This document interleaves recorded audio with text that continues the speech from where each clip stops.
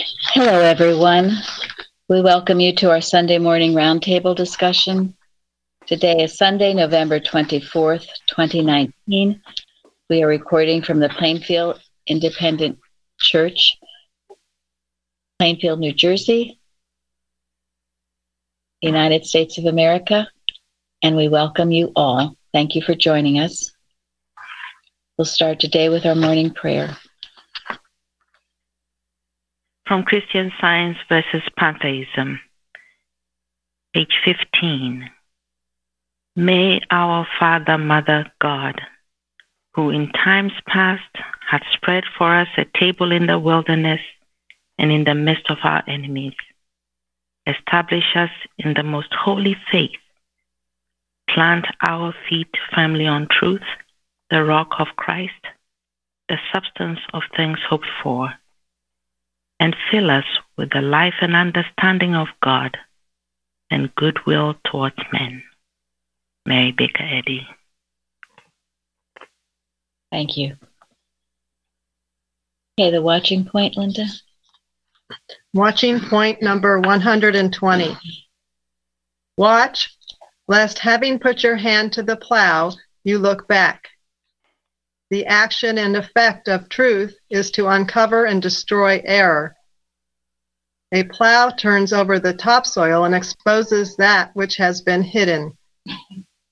The tendency of the human mind is to desire everything smooth on the surface, even though underneath there is hidden, latent error.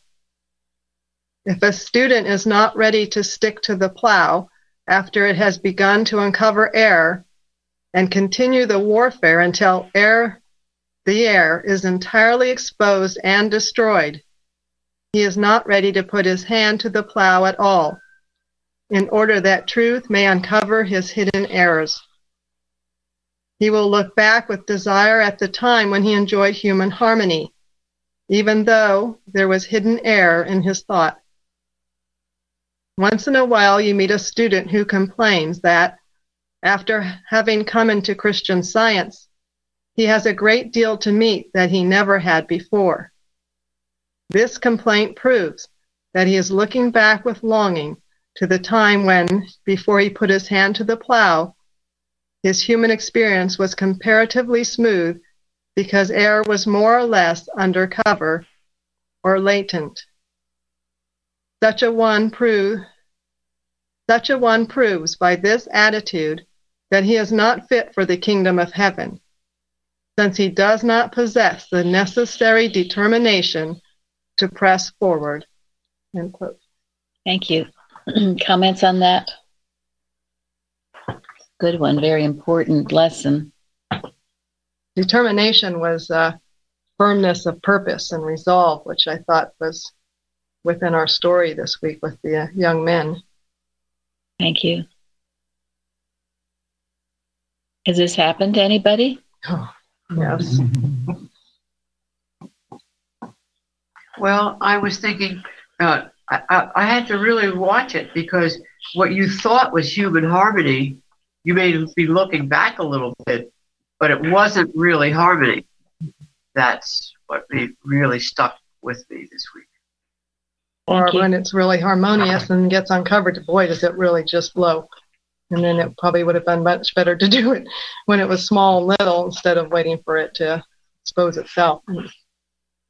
But it's very wonderful once it comes out and the healing starts to take place.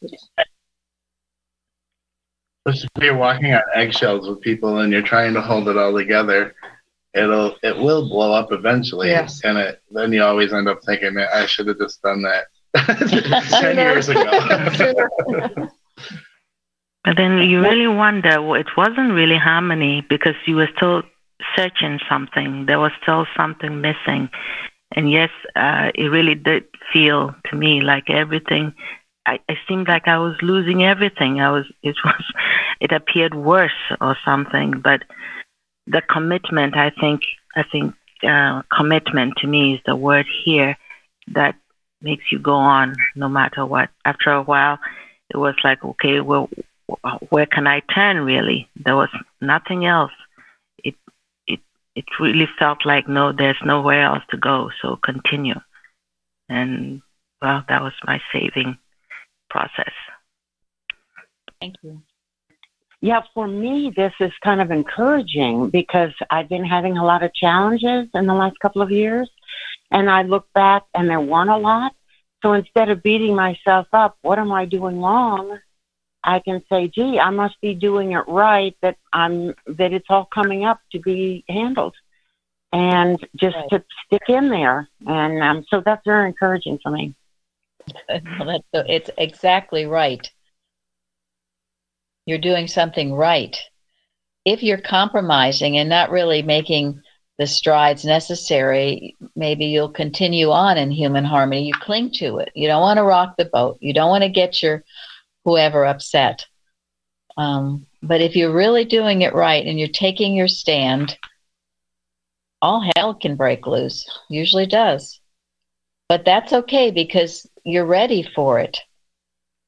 You've been prepared to meet it.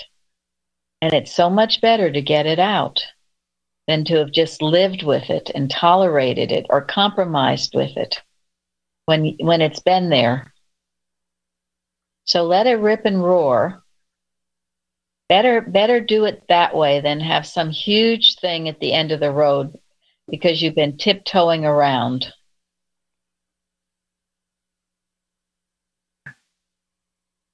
So, for me, go ahead. For me, the hard part has been that we've been in Christian Science so long, and somehow I survived all those years without God, and then to come very quickly to the conclusion that Christian Science really is the end-all and be-all and number one thing. And to have it laid out with Christ Jesus and Mary Baker Eddy, that understanding has been very difficult. But I think what's come to me lately to make that a little bit easier is finding places where Mrs. Eddy says that when people are mistaught, that it really clouds their, spirituality, I guess one might say. So I'm trying to get over all that back agony and stuff. This is also a good watching point because as we approach we'll call them holy days, either they're holy days or they're the bloody holidays, take your pick. There is a tendency to look back for a lot of reasons, remembering past, and it's very important that we are in the present. And only the good was true about the past. Only the good lessons that were learned is true. Anything else? I mean, you should be able to look back without any bitterness or regret, or as the 3 Hebrew boys in the fiery furnace, not even the smell of smoke. And so, Linda, what did you write? Your forum was a bit on that. Yes.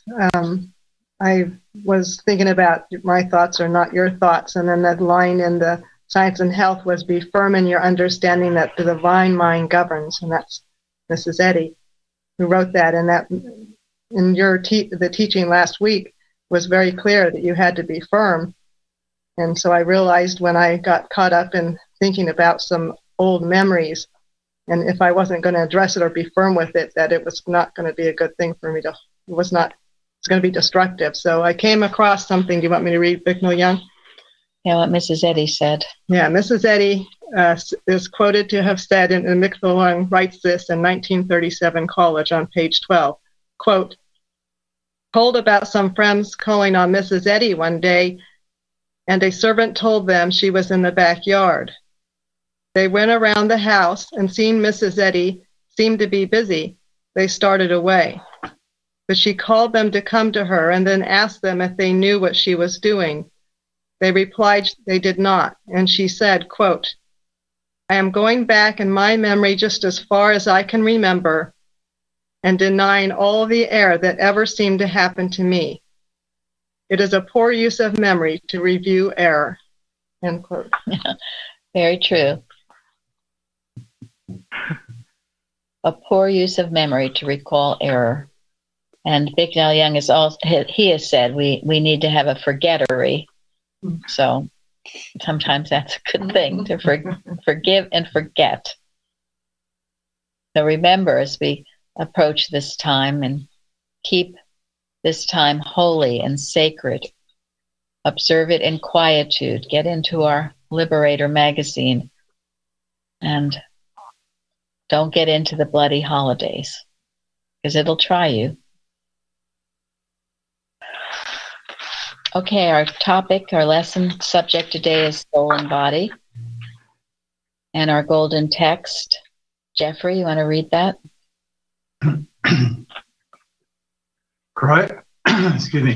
Christ is the head of the church, and he is the savior of the body.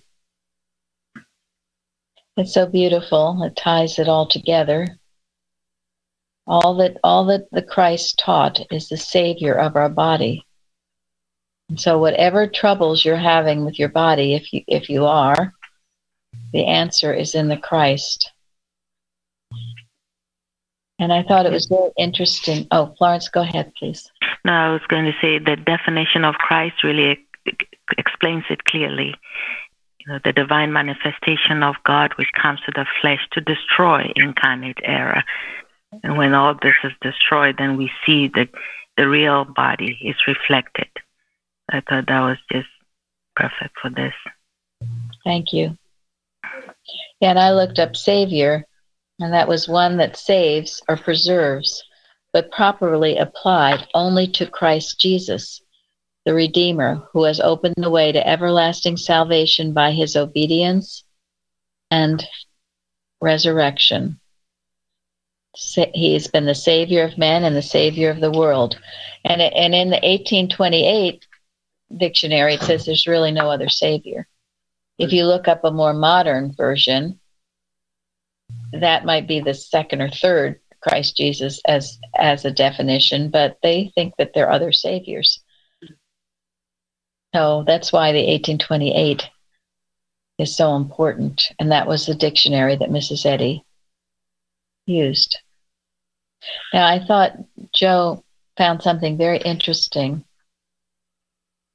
from Bicknell Young 1920 Association Address about this. She wrote this on the forum.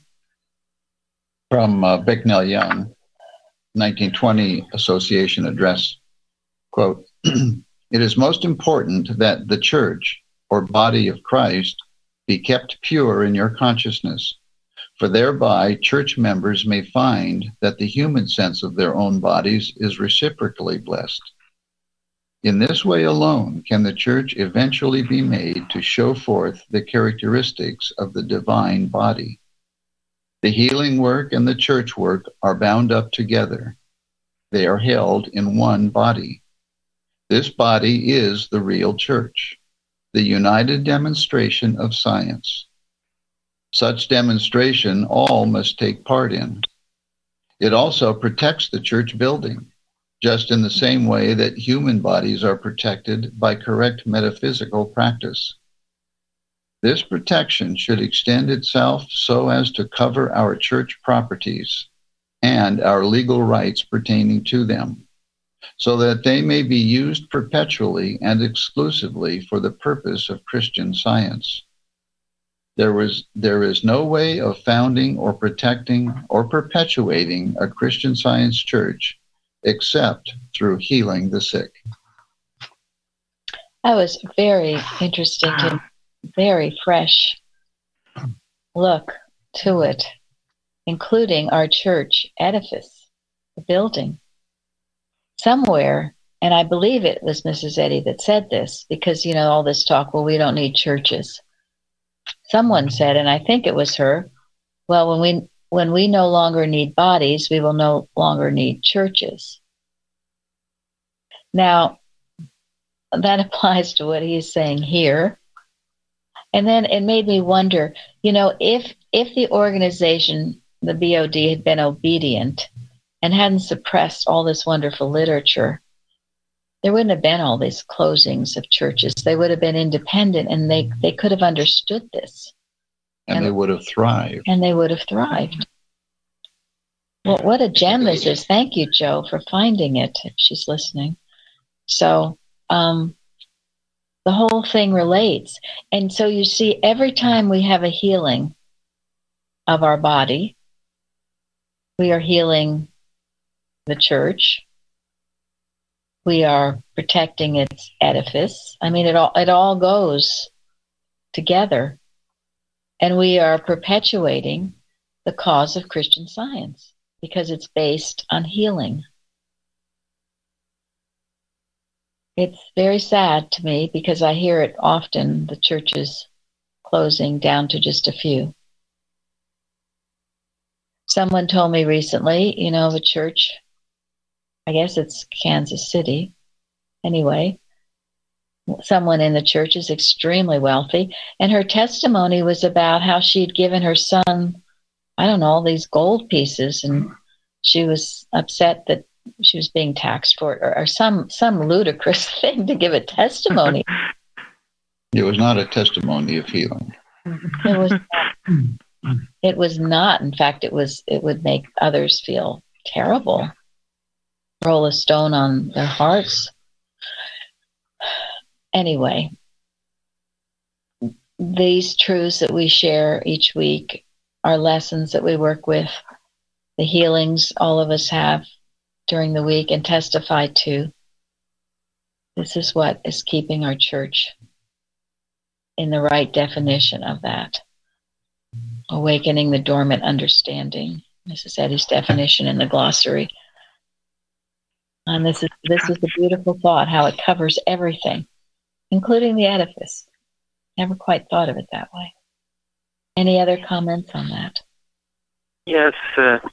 Yesterday I had commented about how our church had fallen apart. And one of the biggest factors, though, on why we didn't keep the money to try to reopen again, potentially, was because there was a practitioner that came into the area from Boston, and she said that the problem with hanging on to the money was that everybody would do that, and then there weren't any church members left to disperse it. So the best thing for us to do is to give it to the mother church, which is voted 6-1. Right. So she was sent into the area to gather up all the money. I mean, it was crazy. How did I know you were going to say that? We've heard that story many times, Mike. Because now, it's true. And honestly, how dumb can we be? Seriously. Well, it shows how the human mind works. The human mind is fearful. It never has enough. So it covets and it steals. No intelligence either. Right. It has no intelligence whatsoever of what is spiritual reality. And they certainly weren't expecting that the church would open up again.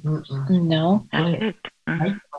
And if the church had been demonstrating science and developing their spiritual sense, you can smell a rat. And if that isn't a rat, I don't know what is. But you see, they were brainwashed, and they were brainwashed to believe whatever the organization tells you is the truth, and you bow down and you serve a false God. And so you multiply that time and time again. And, if we hadn't gone through what we went through, who knows, might have done the same thing, but our eyes were definitely awakened to this. But they have billions of dollars. Where's that going to go? Who's going to get it? Somebody, they're vultures flying around. The last thing you want to do is give money to the BOD. And I say that unabashedly. Do not. Do not. In Isaiah, excuse me, it speaks of the branch of God's planting, and it's the importance of the individuality of man in the Comforter, second volume, it says, when Mrs. Eddy founded her church, she founded the concept of the branch church, which was to be completely individual unto itself, not having to answer to or be governed by a hierarchical church above it. It symbolized individual man answerable only to God. Thank you. What page is that on? That's on page 238 of volume 2.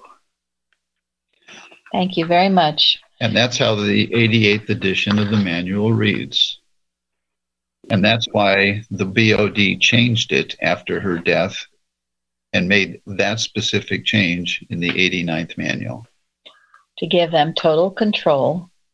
So people who are going back and forth and thinking that there's, some good in any of this, the more I learn, the more I study, the more I hear, I'm sorry, it's gonna go down. It has to. What's amazing is that I read the 88th and 89th side by side, and I'm not going to pretend that I didn't miss anything, but what Gary just spoke to amounts to less than one page, but the subtleness of that changed everything. Thank you very much. It's very true. It's been very, very subtly done. And if you're not alert, you wouldn't even notice it.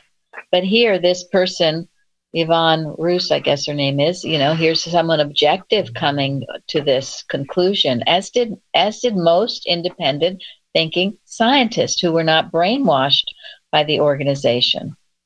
And as I said, some of it is ignorant, some of it is malicious. I think, too, that there's a couple of things that come to mind. That when they went to the full text lesson, I think people stopped reading the textbook. And I know that when I went to Sunday school and association, there was not an emphasis on reading the textbook through. And so, I kind of grew up with an ignorance of what's in the textbook, the sequence of the chapters. And so when I came to Plainfield, there was an emphasis on reading the textbook every day, like 5 pages a day. And now I'm reading the textbook through. But I think that if the movement isn't fully familiar with the textbook and not told to give it out and to reach out to others, it's just going to fall in on itself. And it's just a crying shame. Then the other thing they could do with the $1 billion is print some pamphlets for children. I've been to reading rooms. There's nothing for the children. They've stopped printing things, and they've stopped, if you don't have a full set of books for the little ones, it's just like, just throw in the towel. It's just so tragic, what's happened in Boston. Thank you. Yep. Yes. Yeah. And I know all the questions I've ever had, and all the questions I know Florence has had people asking. It's all in the textbook or prose works or the Bible, but the answers are there. All those questions and answers, she answers just everything. People haven't read it. People have not read it. They need to read it. And they need to read it again and again and again and again. So, especially who is that? Especially when Betty said You're cutting still learning. Suzanne. Sorry. Okay, try again. Yeah, I was, especially when Mrs. Eddy herself said that she was still reading and learning from her textbook. Yes. Herself. Yes. What an example that is. Never finish reading. No, it's a constant unfoldment. Always fresh and new. You gain more from it when you are in need because you're thirsting, but you can keep yourself that way. You should. As we talked about yesterday, we had a wonderful Bible study, and thank you again, Shahida, for that. If you missed it, you should listen. There was a lot in it. but that was one of it. Keep yourself listening to the Lord while he might be found. Don't wait until the voice has gotten so faint. But you can't find him. Yeah, or some tragic thing happens that makes you think he's no longer there, which, as Karen brought out, is never true. He's always there. But this is what Suzanne brought out, I think, is worth explaining, because when a human organization takes over a good spiritual idea, what it does is it judges from a human standpoint. So people who have written for the periodicals, for example, have had their articles edited up the wazoo. They've had their articles refused, even though they might be inspired. So it discourages people from writing from their heart. Yes. It discourages people from coming up with new publications for the children. People live in fear. It's a horrible, horrible atmosphere when the human mind takes over. And that is what has happened. It has basically choked off inspiration. Well, and Kratzer, he was excommunicated for writing Dominion Within and circulating it amongst his practice. No, you're not supposed to do that. That's not authorized. Or I don't know what their line of reasoning is. Well, they don't know what their line of reasoning is. Doesn't make sense. Where is it? Yeah. Well, I remember when my kids were younger, and I was getting the Sentinel at that time, and they had different ones that were dedicated to kids. And I remember reading from them to my kids and thinking that it was so watered down, and I was just almost embarrassed to read what was in there. Right, because it gets edited by the human mind, and all the inspiration gets edited out of it. Well, thank you for that, because we will now have a section for children in the Liberator. Oh, that's wonderful. Yes, I think somebody, one of our members already, her little girl submitted a poem before, so. Yes. Yep. So everyone can start thinking or writing for it, or, drawing pictures for it. A resident artist at the table. Yeah. Or, we have other artists, Jeremy and Lillian and other people who know how to draw. Anyway, start thinking about that. That's very important. We'll have a section for it. We do have a children's website that's connected that we've had 2 audios on now, and then we have some poems, lots of poems and prayers, and a little bit of teaching, and of course Mrs. Eddy's 80th manual on how to teach children. So if you're looking for something in the meantime. Yeah, we don't advertise that much, and then the reasoning being because we want the children to feel free to, why don't we advertise more about our children's website? Is there a reason? Should we? Well, for a while we were building it, and then we were just... Well, it's coming up, so we're working on it. Okay. I was just going to say that this week, my little granddaughter was in need of some support. And I went to the Sunday school, clicked on the icon for Sunday school, went to the menu, and I pulled up 2 prayers that I wrote for her. And her parents actually emailed me the next day because we left them by her on her desk. And she said she reads them at night and in the morning. Reads them at night wonderful. with her parents and in the morning great. for school. So for any grandparents out there that would love to share with their grandchildren, those prayers are beautiful, just even sections of them. That is so wonderful. Helpful. Thank you. And I there. I think we have enough there now for it to be open. Yeah, it's open now. Okay, right. Good. Excellent. Good. Yeah, on the main page under the quick links, that's Yeah. listed there. Wonderful. Well, we will continue to increase it and excellent. And, our Sunday school, we have the finest teachers here, Florence, Linda, and Shardy, covering all the ages. And Laura when she's here. Yeah, and Laura when she comes. So anyway, And a lot of times the parents come down and listen with making sure that everything is okay, which it always is. So please feel free to have your children join in and listen, or look at our website or the children's website. Well, good. I'm glad that all came up. Thank you, Elizabeth. Now, it's very interesting, the story of Daniel is very beautiful, about the 3 Hebrew boys. But what Parthens wrote was very, very interesting to me. He quotes Psalm 2:3, verse 3. The kings of the earth set themselves, and the rulers take counsel together against the Lord and against his anointed, saying, let us break their bands asunder and cast away their cords from us. And don't we see that happening today? And that's what he is speaking to. This scripture was fulfilled as God permitted the army of Nebuchadnezzar to overrun Israel, helpless as a rudderless ship in a hurricane, and to sweep its inhabitants through the imprisoning walls of a strange city in a godless land.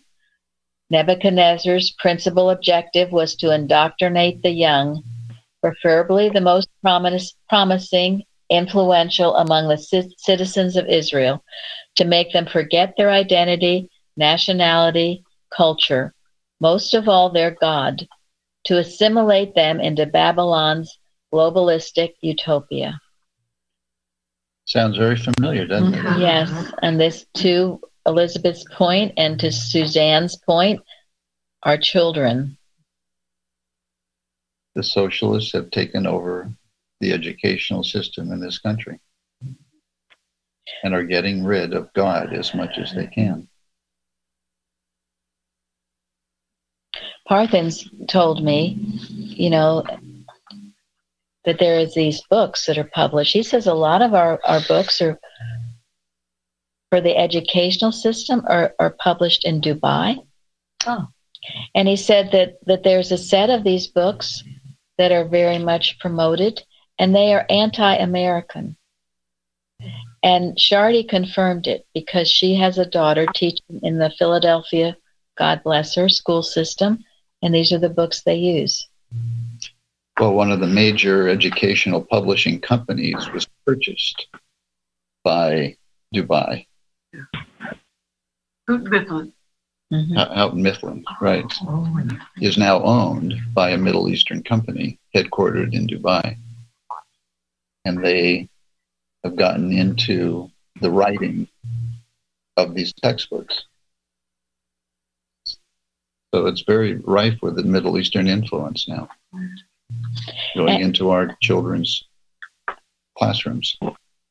So, they'll take things and they just put a negative spin, an anti-American spin on it. We're always the bad guys. We're the, doing terrible things.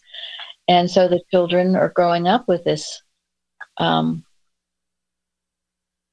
I have people, every morning I pray, dear Lord, please let me know whatever it is I need to know. And it's very interesting because people tell me things during the day. Some things I wish I didn't know, but I end up having and needing to know. And this happens to be one of them. And these people research very carefully. It's not just off the top of their heads. Plus, I have Linda is an incredible researcher, fact checker, all of this. But then you see why they're rising up with this. Also anti-God, anti-Christian. It's taught. Christians hate people. They're full of hatred. So maybe there's some that are. Not everybody's perfect. You find some everywhere. You find some everywhere. But the majority, Christianity, Christ teaching, God help us if that goes down the drain. If someone's full of hate, they're not Christians. Well, even if they say that they are. That is true. Thank you. But it goes back to what you said before about how the dictionary now has different definitions for savior. It's all changing. That initial real definition. Yes. In the 28 dictionary, it's always about God. It always refers to God. Yeah, Webster would not be happy to have his name on this new stuff. Yeah, I'm sure that's true. Go ahead, Mike. An example was way back in the early 80s when my nephew was in grade school. In his textbook was a thing that if you wanted to make money in business, that you should move your company to Haiti or something like that. I mean, that's exactly what it said. It was so amazing. Wow. Outsource for cheap labor. Outsource for cheap labor. Okay. And that's the whole thing. And then with my daughter, it was that big farms are better than little farms. So it's been, I mean, I'm just not saying who wrote this, but whoever's writing it was been putting these things into the schools for ages. Mm-hmm. But the good news is we can counteract it all. And certainly when they are trained up properly in their homes, but also just in this knowing. That's why in the work, that's why there's a beautiful watch written by Shardy and Linda, and the date was August 29th of this past year, right before the children were going to school, that the only influence that they could have is the divine influence. I actually work with that almost every morning. And all of us should keep that in our prayers. It's most important, and that was a beautifully written watch. So Parthen goes on, Nebuchadnezzar's whole purpose was to break the connection between God and his people. Let us break their bands asunder, to replace that connection with another based upon an intelligence separate from God. History is replete with such scenarios and is repeating itself right here and now in the hearts of America's young and most malleable citizens, many of whom are men-pleasers who do not know how to say no.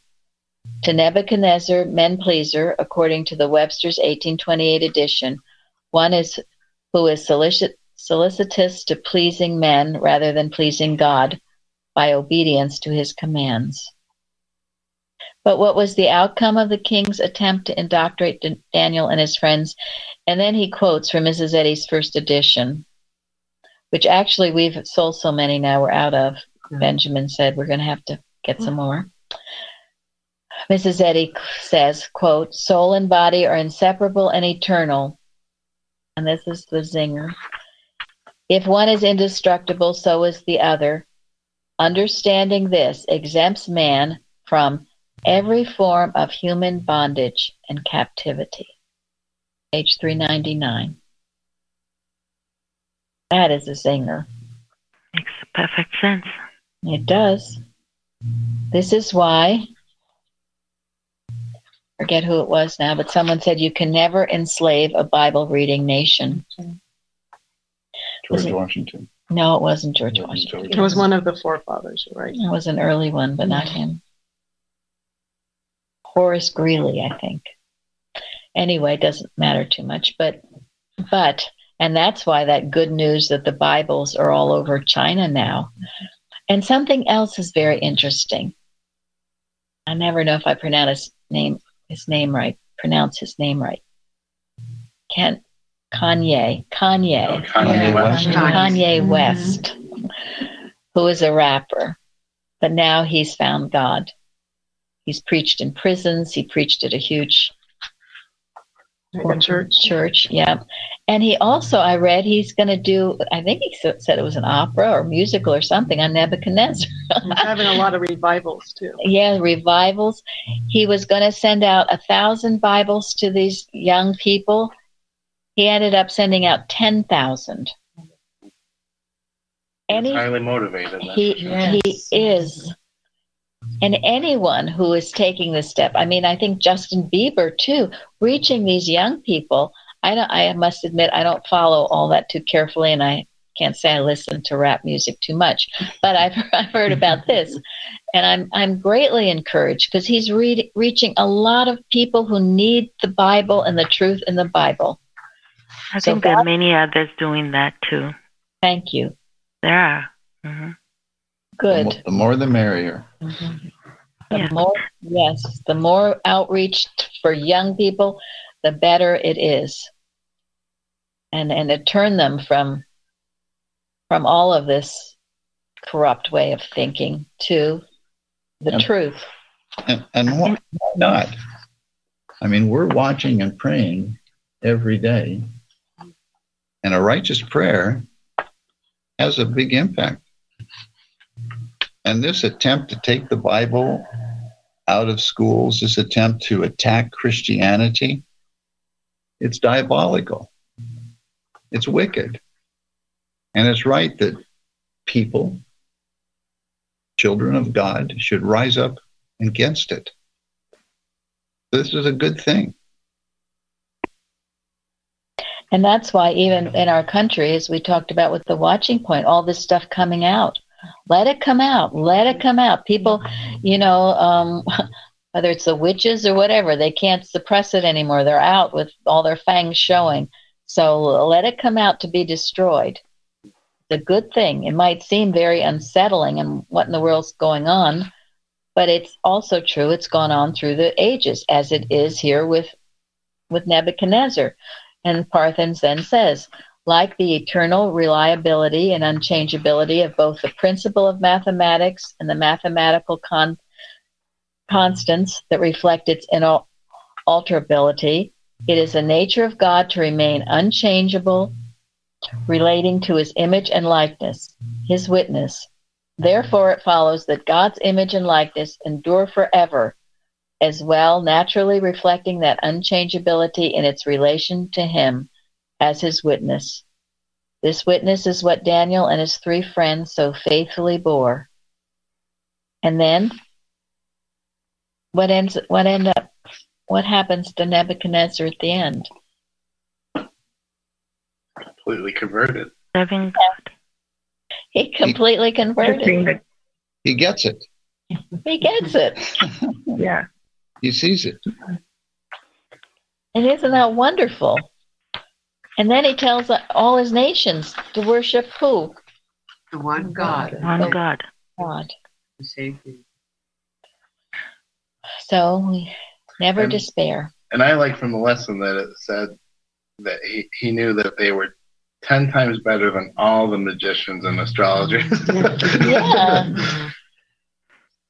Yeah. And then Nebuchadnezzar makes Daniel head of the entire nation. The deep state, of course, doesn't like it. And they conspire against Daniel. But Nebuchadnezzar got it. Well, you always be aware of establishment. Establishment. A human establishment. Yes, a human establishment. It never gets it. Whatever it calls itself, it has many names. But it always feels threatened by the truth. It always feels threatened by an inspired, uplifting, higher thought. So don't dismay when it fights back or reacts or resists. Truth prevails. Like Janet said, be encouraged by this happening. Yeah, because change is happening. What? Dale said that about resistance. Now, to get into this science and health, which is so important, this is Eddie in number 2. Only by losing the false sense of soul can we gain the eternal unfolding of life as immortality brought to light. And this one I love. The belief that existence is not contingent on matter must be met and mastered by science before life can be understood and harmony obtained. Do you believe that your existence is contingent on matter? Do you think that your heart, your stomach, your whatever is what gives you life? Are you alarmed when your body does some weird thing?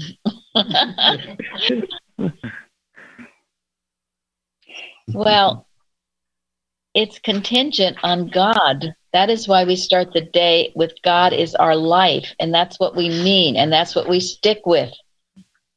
Your body, your organs, they function only because of God, as expressions of God. But that's not where your life is. If you think your life is in that and you're checking it all the time, then you got to change. It's not science.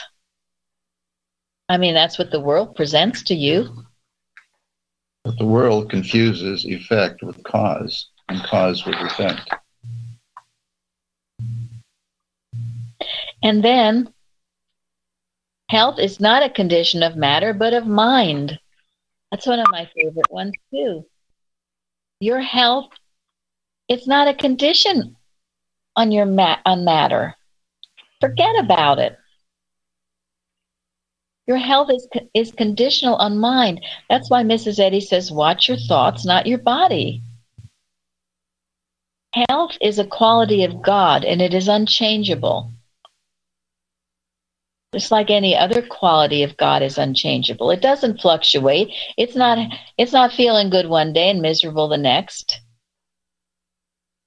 It's a constant, just as God is a constant. But declare this for yourself. And then admit the common hypothesis that food is the nutriment of life.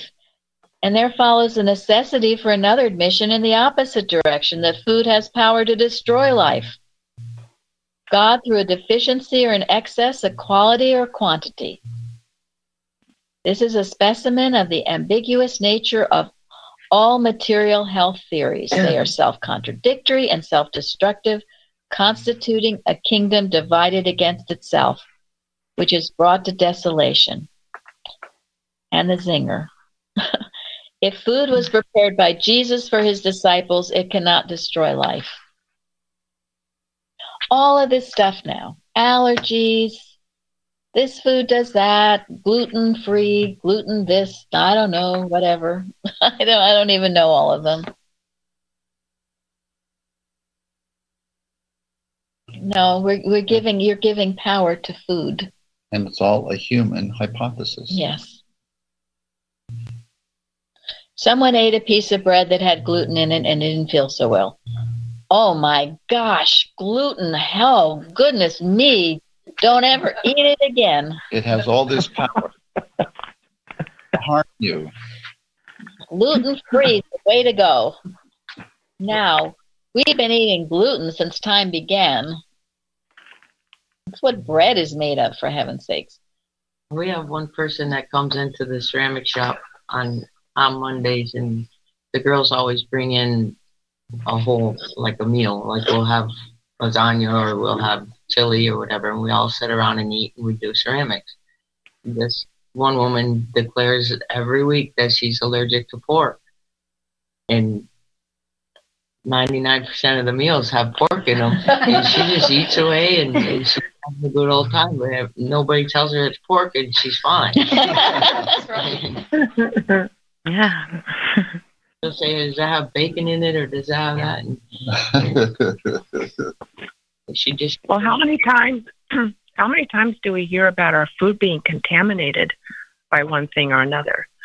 I mean, just the other day there was lettuce, and it's still off the shelf, being contaminated.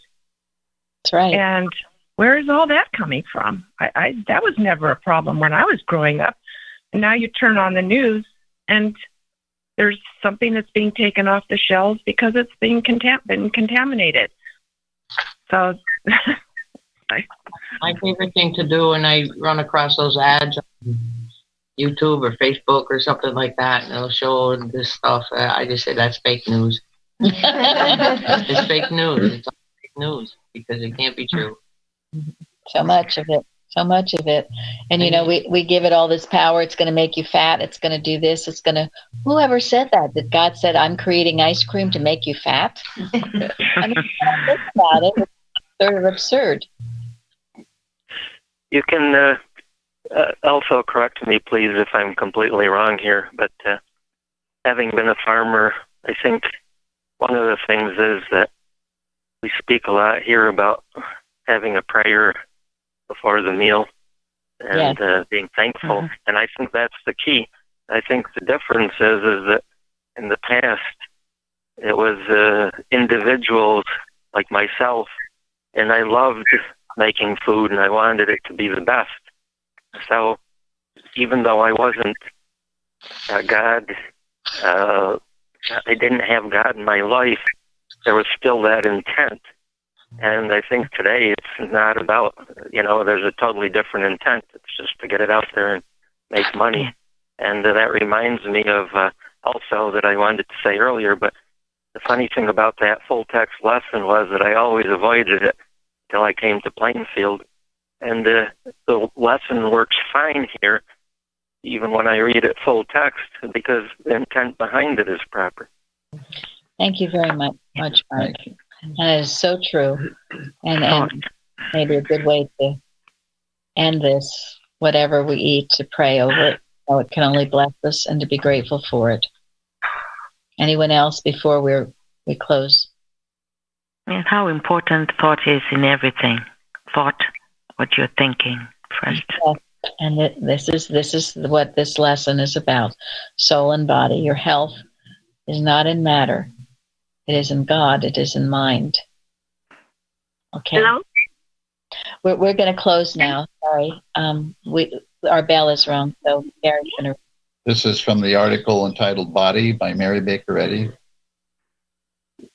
January 1886.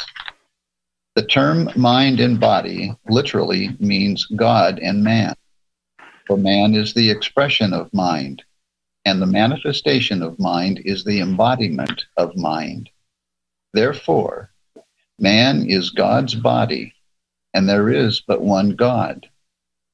Body is therefore the aggregation of spiritual ideas, forever controlled and governed by the law of life, harmonious and eternal. This understanding of perfect body is the savior of the belief of body, and is the law of recovery to any and every claim of error. Mary Baker Eddy. Thank you all for joining us today. Thank you. Thank you.